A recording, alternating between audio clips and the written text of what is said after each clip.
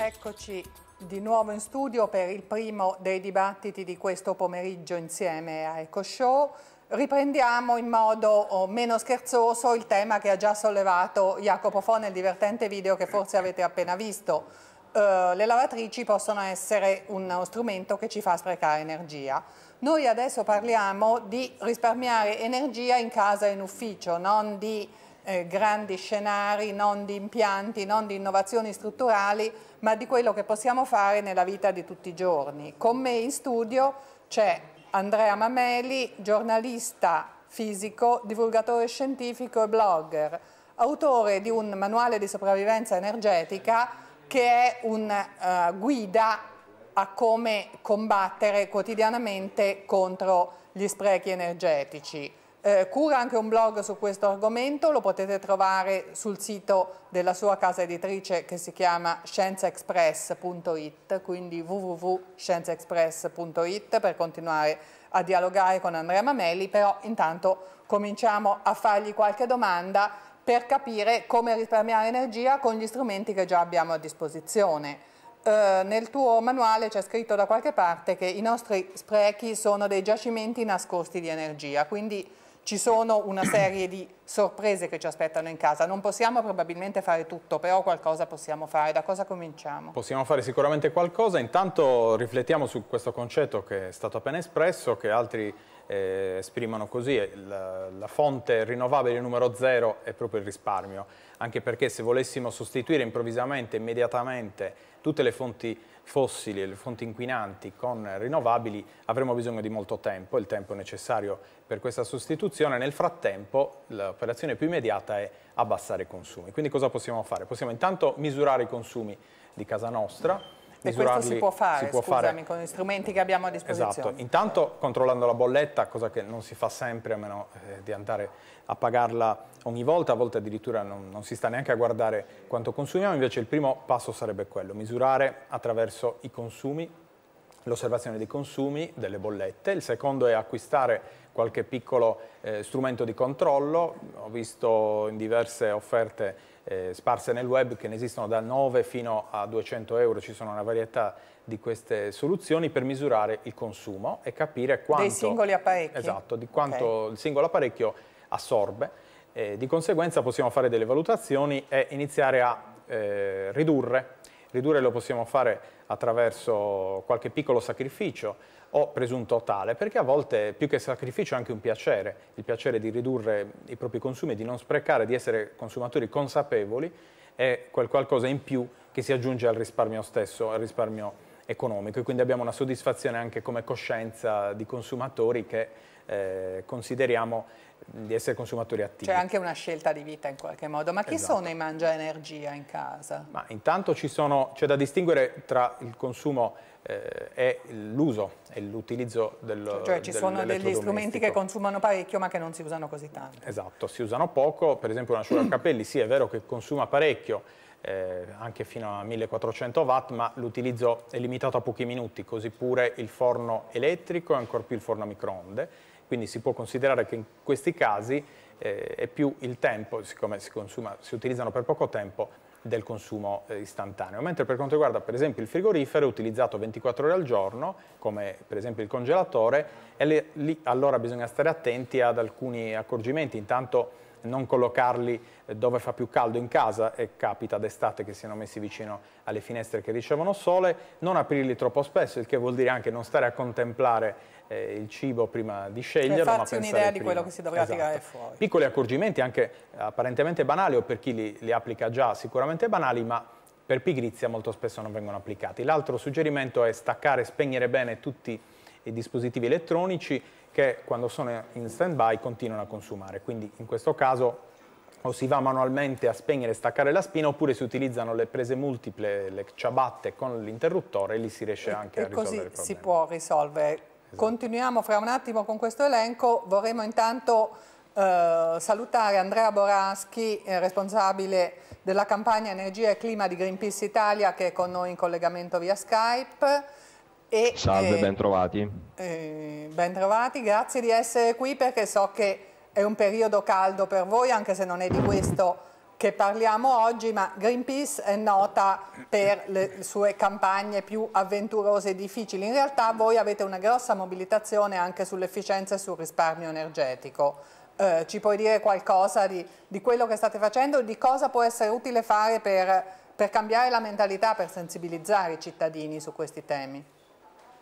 Perdonami, non ho ascoltato bene la tua domanda, per cui vorrei capire se facevi riferimento a quello che abbiamo fatto oggi o in generale. No, in generale le vostre iniziative. Sì, oggi so che siete in prima linea sul referendum e non parleremo specificamente di questo, parleremo più in generale di coscienza rispetto al consumo energetico e ti chiedevo cosa fate voi. So che voi avete una campagna sull'efficienza energetica, l'avete già fatta e ne avete fatte forse più di una.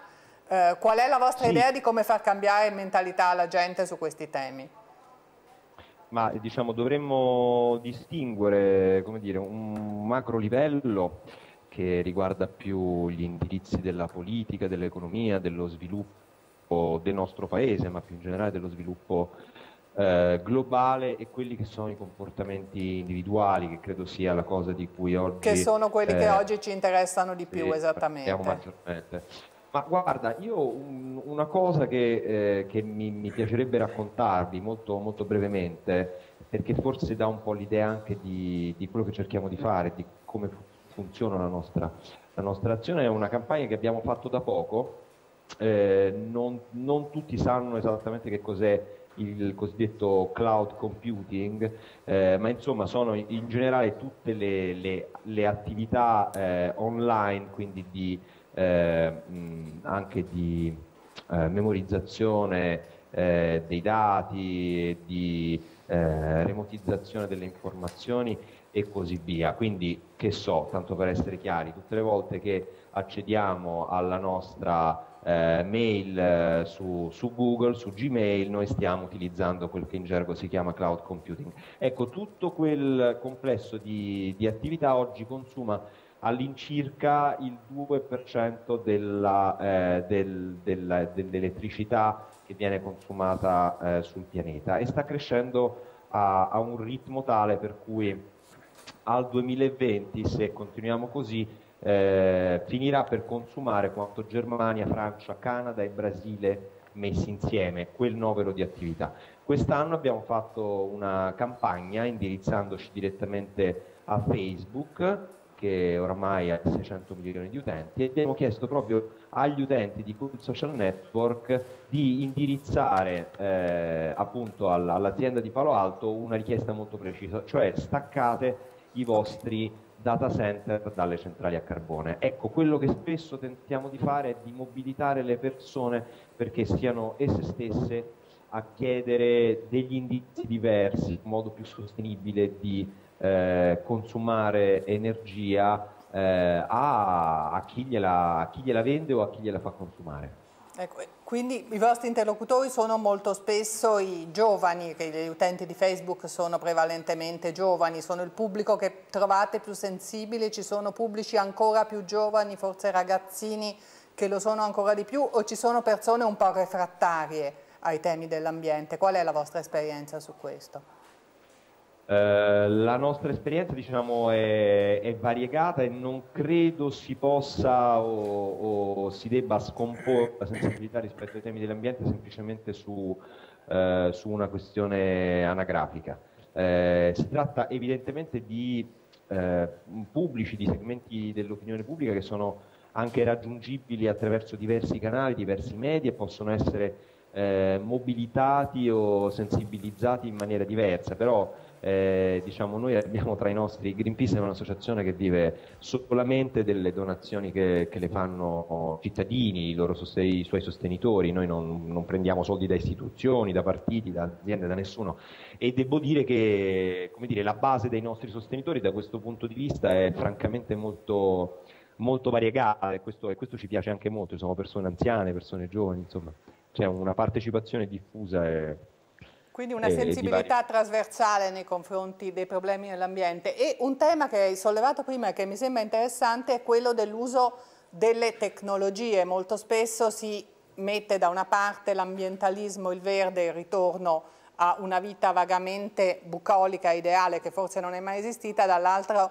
le tecnologie mangia energia. In realtà quello che dicevi tu mi pare è che si può imparare a usare la tecnologia anche per risparmiare l'energia, oltre che per buttarla via. Uno degli argomenti, e mi pare che sia uno di quelli di cui vi siete occupati, che rientrano in quest'ambito, è quello delle lampadine.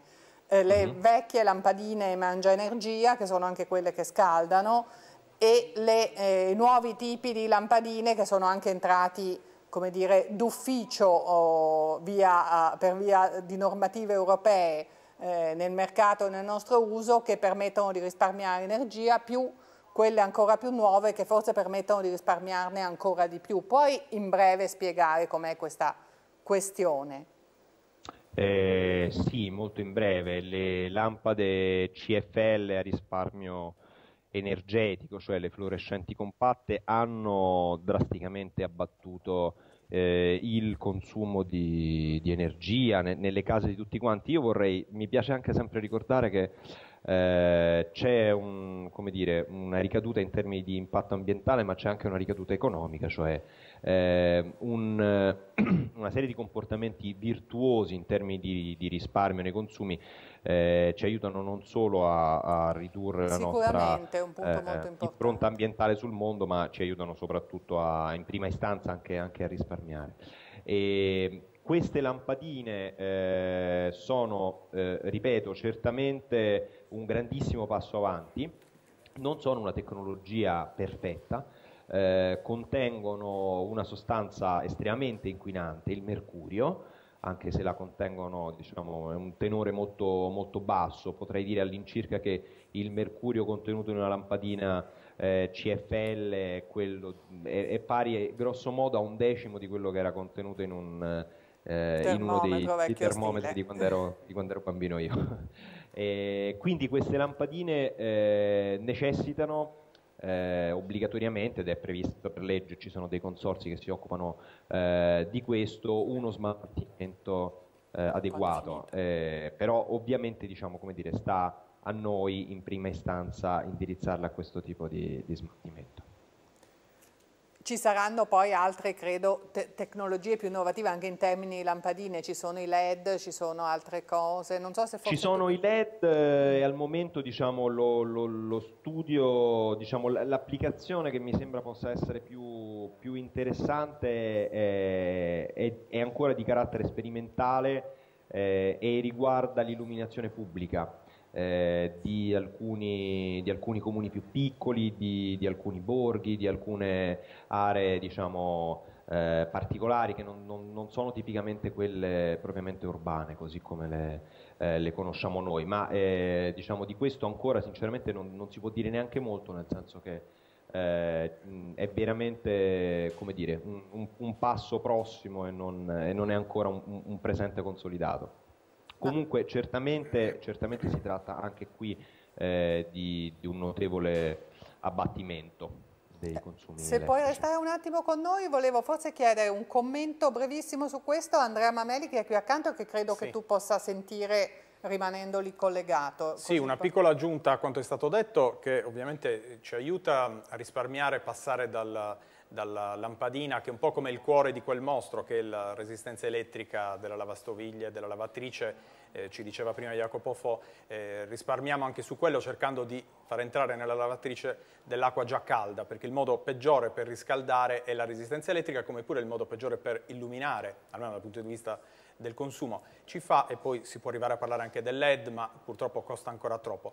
Però concettualmente, ma anche a livello di esperienza personale, pensare al fatto che a cosa c'è dietro la produzione di un bene di consumo come appunto della lampadina può essere importante. Pensare che anche la lampadina a basso consumo, per quanto appunto riduca i consumi, ha dietro di sé una catena produttiva che porta poi delle situazioni abbastanza impegnative dal punto di vista sia energetico, sia dell'ambiente, sia della salute, così pure per lo smaltimento. Questo significa essere consumatori responsabili e coscienti di ciò che fanno. Ecco, sta venendo fuori un quadro molto complesso, penso che tu, Andrea, vi chiamate tutti Andrea oggi, Andrea Boraschi sia d'accordo. È però giusto parlare di energia, vuol dire parlare di consumi, vuol dire parlare di consumi per la produzione degli oggetti che poi a loro volta consumeranno energia, vuol dire parlare di smaltimento, vuol dire parlare di stili di vita, è un quadro molto complicato. In questo quadro volevo farti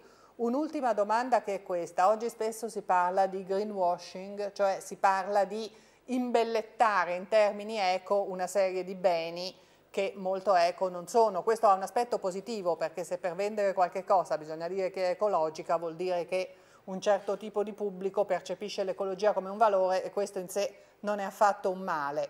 Il problema è che qualche volta è difficile scegliere, e effettivamente ci sono dei millantati ecologisti che così ecologisti non sono. Secondo voi, secondo Greenpeace, si può fare qualche cosa per aiutare le persone a capire e a scegliere bene? Ci sono delle dritte, ci sono delle indicazioni? Diciamo che si può e si deve fare molta informazione. Spesso è quello che tentiamo di fare anche noi, quel tipo, diciamo, di rapporto e di interlocuzione di cui dicevo prima, avuta nei confronti di Facebook, noi ce l'abbiamo quotidianamente con tantissime aziende. E cerchiamo di dare proprio delle indicazioni estremamente chiare su quali sono i prodotti più sostenibili. Io non credo che nessuno di noi, ad esempio, si sia mai posto nel momento in cui acquista un libro il problema di, non so, quanta foresta vergine ci sia dentro quelle pagine, anziché il problema di quanto possa essere interessante il contenuto, di quanto possa essere stimolante l'autore che ha scritto l'opera. Invece noi cerchiamo anche di segnalare questo. Devo dire, proprio pochi giorni fa leggevo un op-ed del New York Times in cui veniva ribadita proprio la cosa che stavate dicendo voi, cioè la maggior parte dei prodotti oggi presenti sul mercato, parlo soprattutto delle commodities e ancor più di quelle alimentari, vengono normalmente vendute con un'etichetta green. Ci sono numerosi studi che ci dicono che si tratta di un'etichetta e poco più. È un lavoro estremamente impegnativo quello che deve fare il consumatore per essere un consumatore consapevole, però, diciamo, la verità è che, come dire, talvolta è anche abbastanza semplice non farsi ingannare. Bisogna imparare a guardare, se ho capito bene.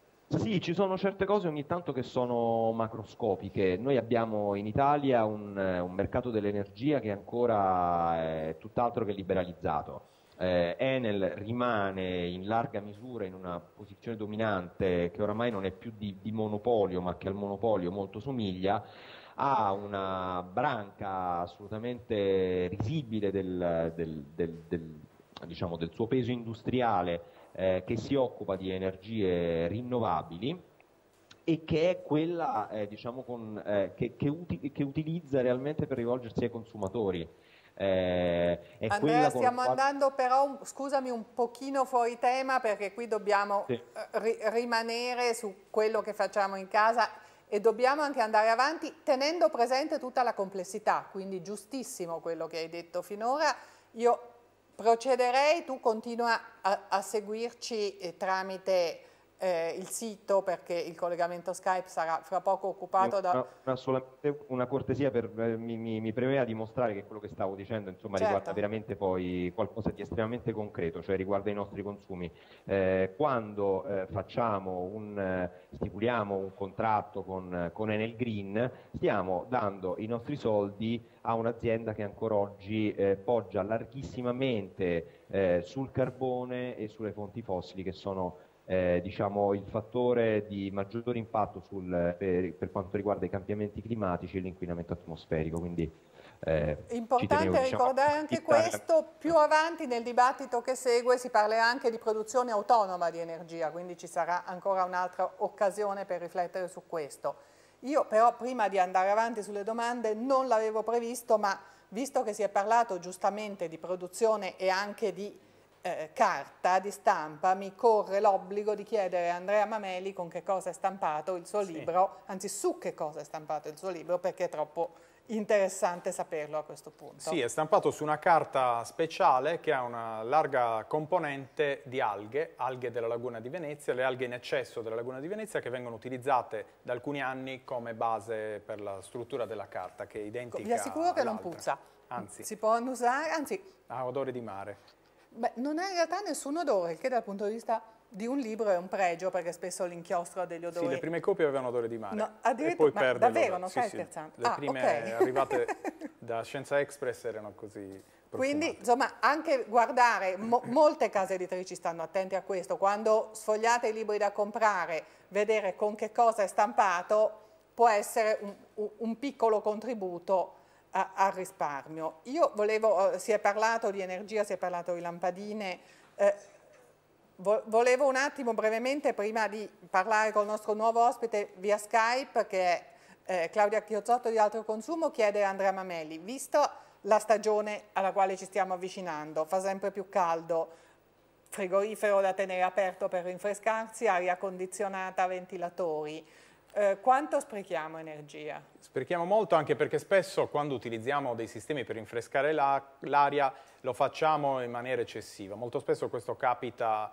in luoghi in cui invece si potrebbero creare altre situazioni di rinfrescamento. Le più tipiche sono quelle che si utilizzano nelle case più antiche, che hanno mura particolarmente e anche spesse. Questo è un tema, scusa se anticipo, su cui ci sarà una sessione dopodomani, si parlerà di case di una volta e di case del futuro. Sì, poi ci sono le case, infatti le case intermedie, che sono quelle peggiori, e poi quelle nuove che invece hanno i migliori requisiti di isolamento. Ecco, lì una possibilità è quella di arieggiare bene, studiarsi bene le correntine d'aria finché è possibile farlo, è possibile in alcuni casi. Altrimenti l'opportunità data dai climatizzatori elettrici è quella di togliere l'umidità dall'aria, e in quel caso non c'è bisogno di scendere a temperature come 18-19 gradi, che possono essere anche non poco sane, salutari, esatto, certo.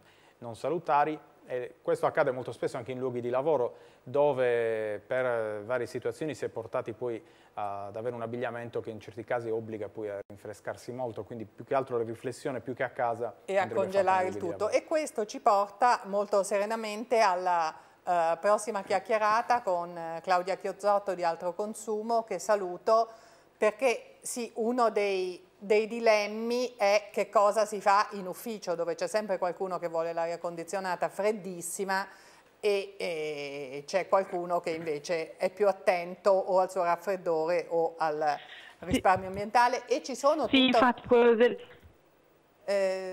Ci senti, Claudia?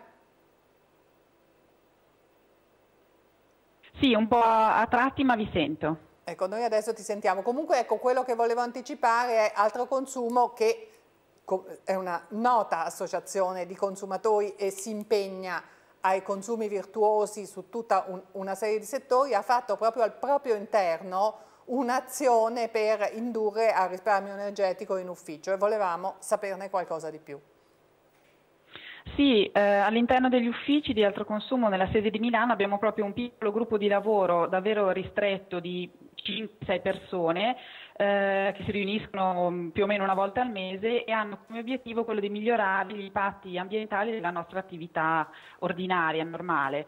La nostra attività ovviamente è principalmente quella editoriale, anche se le riviste non vengono stampate all'interno di questi uffici, e quindi l'attività sulla quale abbiamo suddiviso la missione di questo piccolo gruppo sull'ecogestione aziendale è principalmente nel settore dell'energia, del consumo anche di acqua, del consumo di carta, perché ovviamente per le stampe... Altro argomento dolente negli uffici, perché la carta, esatto, le fotocopie, le stampate, in quante copie lo stampiamo? Serve proprio stamparlo?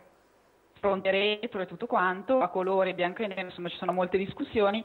La separazione con i rifiuti, perché comunque per quanto pochi è corretto anche separare per tipologia nelle raccolte differenziate anche all'interno dei nostri uffici, ed è ultimo un tema abbastanza importante, che è quello della mobilità, al quale non si pensa in prima battuta come un impatto dell'azienda, però comunque spostarsi in una grande città come Milano può essere più o meno sostenibile a seconda delle scelte che anche l'azienda fa per agevolare i suoi dipendenti a raggiungere la sede di lavoro.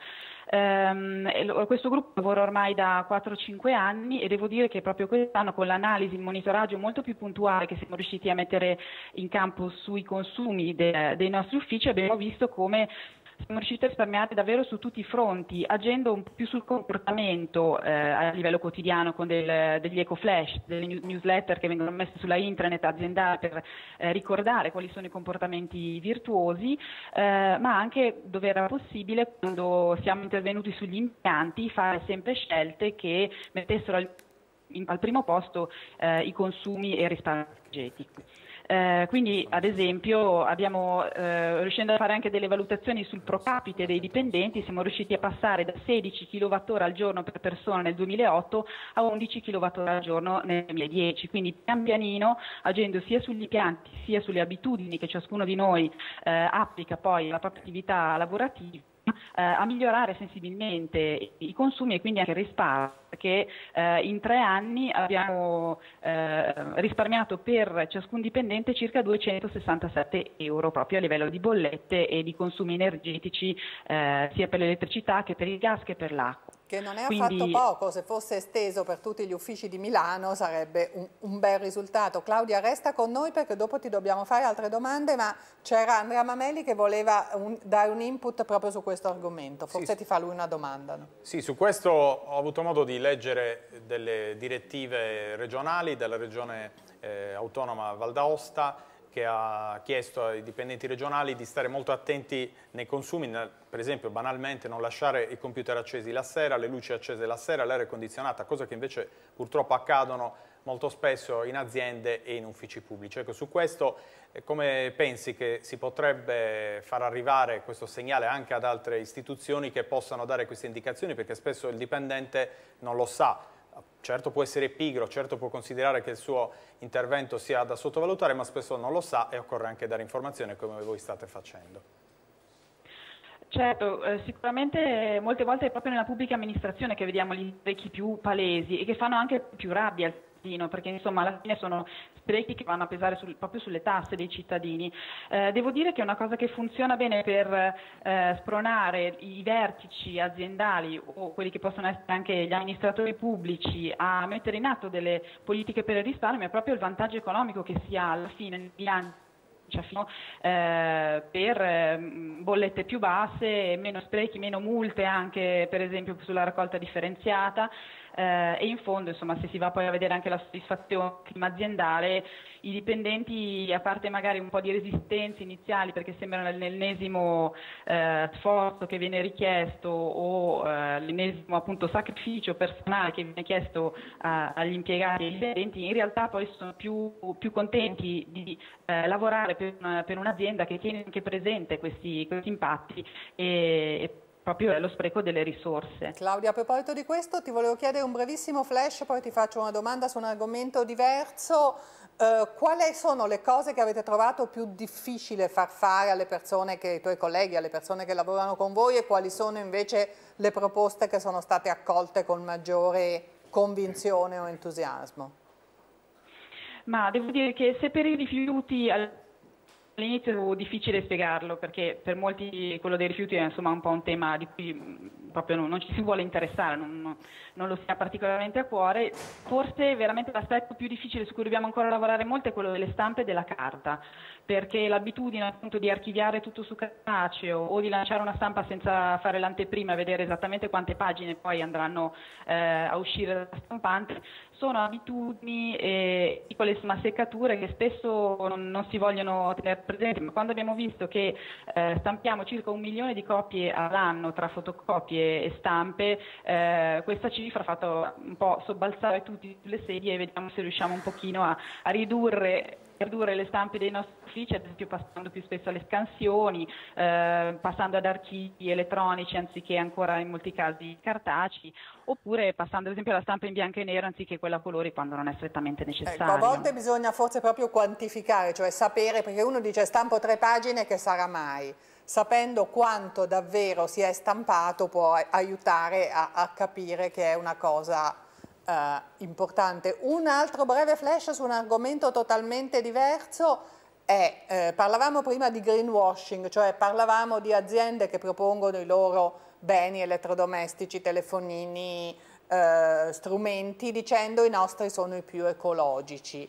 Ci sono delle etichette, ci sono delle classi, ma un consiglio in sintesi a chi deve comprarsi il frigorifero, la cucina, la caldaia, il condizionatore, come si fa a essere sicuri di avere davvero qualche cosa che ci aiuta a risparmiare energia?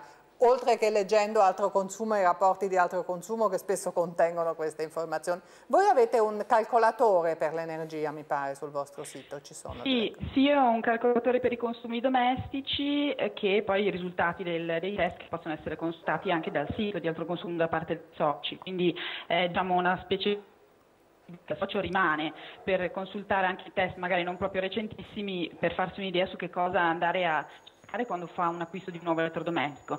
Io ho individuato un po' di consigli molto pratici da dare. L'etichetta energetica sicuramente è un valido strumento per scegliere correttamente un elettrodomestico che non sia troppo energivoro, però non è sempre perfettamente applicabile poi alla situazione di consumi reali nelle nostre case, quindi teniamola ben presente come scelta di consumo, soprattutto per gli elettrodomestici che rimangono sempre accesi come il frigorifero, però un consiglio che diamo sempre è quello di dimensionare correttamente l'elettrodomestico ai nostri effettivi usi. Il mercato spinge negli ultimi anni sempre di più a ingrandire gli elettrodomestici, farli più capienti, più potenti. Cioè la lavatrice che lava 8 kg di biancheria piuttosto che eccetera. Mentre le utenze domestiche sono sempre più verso il singolo, i piccoli nuclei familiari, quindi la lavatrice che lavi quello che ci serve, il frigorifero che non sia enorme, ma anche ad esempio il televisore, insomma un 42 pollici consuma senz'altro di più di un 32 e quindi valutiamo queste scelte ai momenti di acquisto anche dei beni un po' più edonistici. E infine evitiamo tutti quei piccoli elettrodomestici di cui si potrete fare a meno e che magari rimangono attaccati in stand-by o per ricaricare le batterie, come non so, mi viene in mente l'aspirabriciole da tavolo, piuttosto che una macchina del caffè che poi magari usiamo 2 volte alla settimana. E poi si usano ben poco. Scusa Claudia, ci arriva una domanda dagli ascoltatori che chiedono cosa vuol dire esattamente classe A. La classe A, che poi può avere diverse sfumature a seconda del tipo di elettrodomestico, è la più alta classe per il risparmio energetico, quindi quando un elettrodomestico è in classe A generalmente ha buone prestazioni nei consumi e quindi è da consigliare per l'acquisto. È un via libera in termini di consumo energetico.